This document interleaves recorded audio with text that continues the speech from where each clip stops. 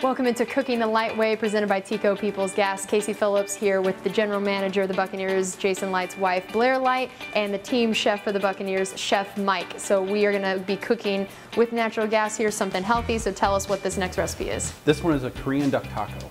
It's a very simple marinade. What we do is we're going to make the marinade and heat it at the same time. So while we're making it, we're going to want to keep the pan fairly low because we don't want it to really cook off. And that's good that you can actually see. That's what I love. You can tell exactly where you you look need and it. visually see everything. So we're just gonna put just a tiny bit of oil in, not a lot, just so it keep everything from sticking. And then we're gonna take some scallions or green onions, some ginger and garlic, and we're just gonna kind of just get that just start to cook just lightly. And we're gonna add a little bit of rice wine vinegar, sesame oil. Now, sesame oil has a low smoke point, so you don't want the pan too hot or else it'll start smoking. But it gives a lot of really nice flavor. And it's more for flavor than for Interesting. cooking. And it looks like you didn't need very much of it at all. No, a little bit goes a long way. So you get the smell going, a little bit of odor. Yeah, it smells great.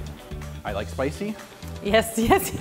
So, but just a little bit of red pepper flake. Okay, I saw that. No, we're not going to do it all. Man, this smells incredible already. So you get the smell going. And many things with the Korean and Asian cooking, there's a balance in there. So we have a little bit of spicy, so we're going to have a little bit of sweet with some brown sugar. Ooh, that's an interesting idea. Another reason why you want to keep it low, so it doesn't caramelize. Then we're going to add the soy sauce. So soy sauce is a little bit of salt. So you see it's kind of light little bubble going. We're going to add our duck meat. So this is already cooked duck meat? This is a cooked duck meat. It's like leg and thigh meat. Yeah. So all we're doing is just warming it up. So I have some flour tortillas. Could you do corn with this too? You can do corn tortillas. You can do any tortillas. They're nice and warm. Some of the different things you can do is if you really want to make it more of the Korean duck taco, a little kimchi with it. Oh yeah. Is very good. If you're like somebody's husband I know, sriracha in it is very good. Or any kind of hot sauce. Any kind of hot sauce I know is his thing.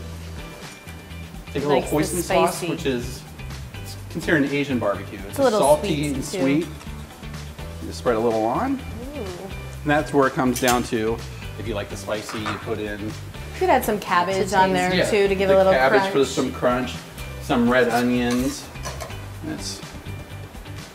Oh man, this looks awesome. It really does look good. You have your duck taco.